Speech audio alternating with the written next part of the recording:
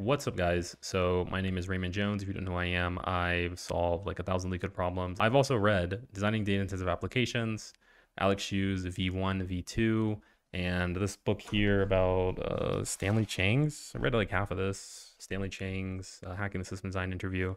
So today I'm going to be summarizing Alex Hsu's. This is important because if you don't like study system design, if you don't practice system design, like you're not going to pass a mid-level system design interview. If you don't pass the interview, you're not going to make money. So that's why we're going over this today. Before, or as we start, I guess, is I want to go over like this. This is like probably the best resource for like, this is the best roadmap anyone's created so far as of like, I guess, to my knowledge, for system design. So this like staff Apple engineer created this like tier list, design or system design resources. So like if you were to prepare for staff level interviews, you would like know, I guess, all of this stuff, right? And he even gives a roadmap too for mid-level.